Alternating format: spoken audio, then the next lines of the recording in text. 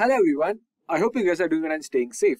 Welcome to SimpliCode's YouTube channel, and in today's session, we'll understand how to implement stacks using arrays. Now, a stack is a linear data structure in which the insertion and deletion operations are performed at only one end. In a stack, adding and removing of elements are performed at a single position which is known as top.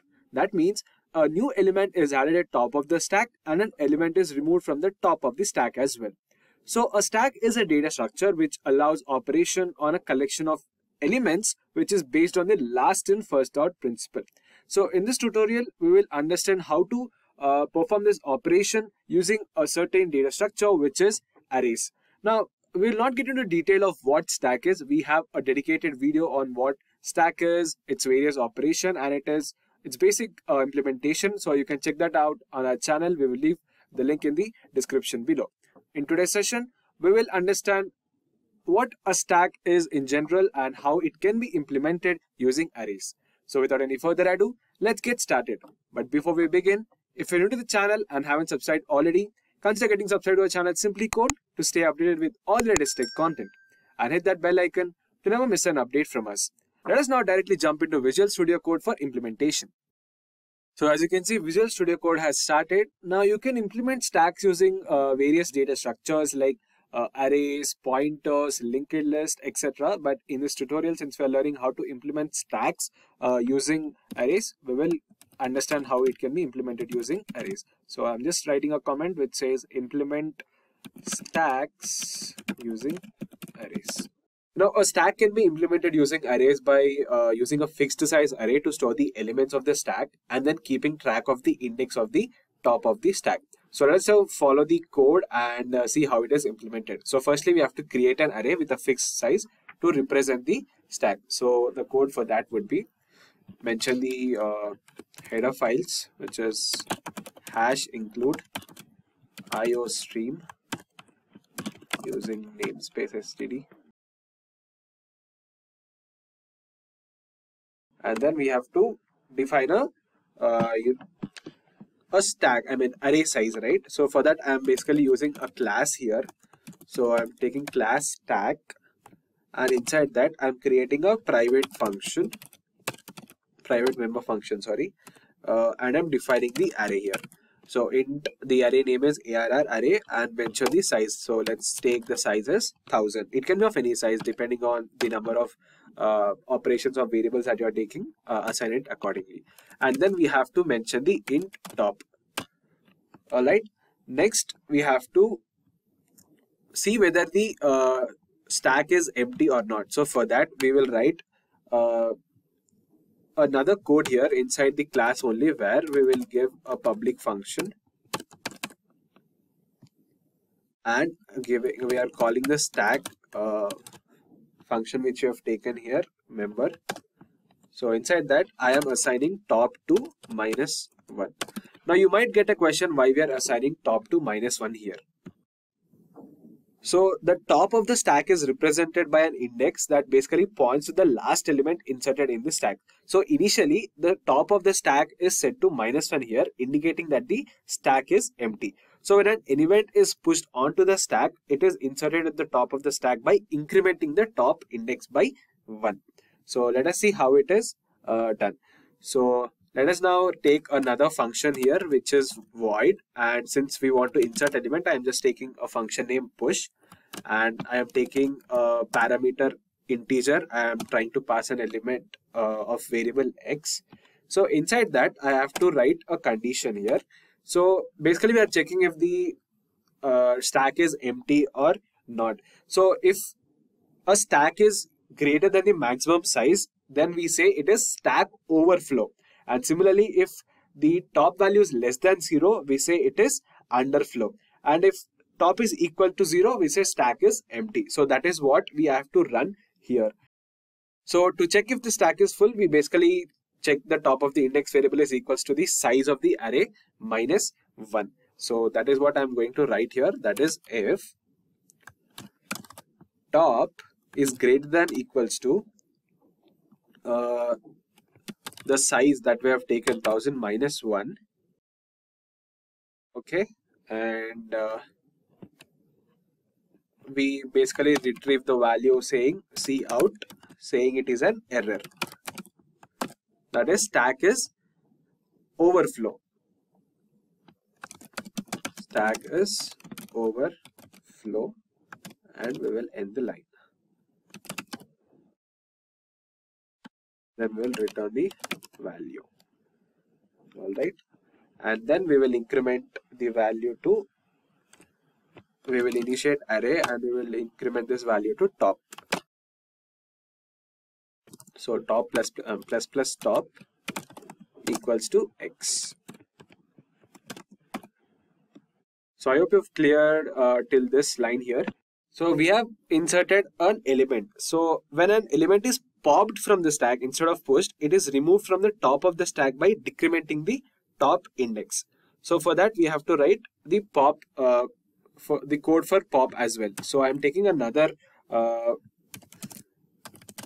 variable of int saying int pop, wherein if top is less than 0, then we will consider it as underflow. Alright. So it will throw an error saying stack is underflow. Alright. And we'll basically end this line and return -1. Now I know it is a bit of confusing, guys, so let's just implement this and I'll explain at the end what is the concept that is being lying and why we are taking this here. So let's just move ahead and let us write int x is equals to array of top. Alright, and then I'm returning the value. Return x. Alright. Now you can also implement peek function as well. Peek basically inserts the top of the element without removing it. So for that also you can implement. So I'm just taking another value int peek. So for peek, what I'm saying is if top is less than 0, okay, we will say the stack is empty. So mention that cout stack is empty. So we'll close this and inline you can keep it, and we will return -1. And similarly we will assign the value to the array, which is int x equals to array of top. Right, and return x. Finally we are retrieving the value, and similarly we are also checking whether the stack is empty or not. So for that I'm taking a bool expression, which is we use isEmpty method in order to check whether the stack is empty or not. So return top if it is less than 0. Alright, so this is basically the code for pushing, popping and the peek operations in stack.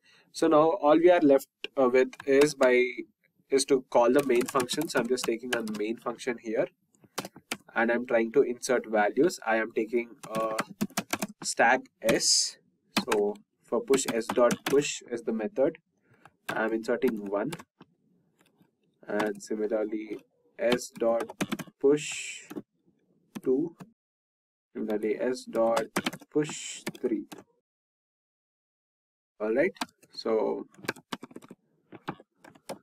I think we are good to go, and we have to retrieve values, right? So cout, I am using s dot pop function, says popped from stack.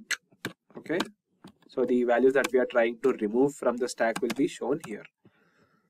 So next, cout for we have to also find the top element. If you want to find the top element, for you can use that also. So I'm just taking cout top element is, and I'm calling the value that we have taken, which is s dot peek. can end the line or you can leave it as such. And finally, we will return 0. Alright, so this is basically the code to how to implement stack, guys. So let us just execute this and we'll see the output. So click on run and it will take some time to finalize the output. So as you can see in the output, it says 3 is popped from the stack and the top element is 2. Now we have inserted 3 elements here, 1, 2, 3. So the order of stack will be 3, 2, 1, the 3 being the top of the stack. Now we are popping the element 3 from the top of the stack, so it becomes only 1 and 2. Now the top element becomes 2. Now to just summarize what we have done here, this implementation of stack using an array is done by creating an array to store the stack elements, where the top variable keeps track of the index of the top element of the stack here. So if you take here int top is basically keeping track of the index of top element of the stack. Now next we have created a push function here. Push function inserts an element at the top of the stack, and similarly we have a pop function, removes and returns the top element of the stack. And similarly we have also created a peek function which will return the top element of the stack without removing it. And we have also taken isEmpty, which will check basically if the stack is empty or not.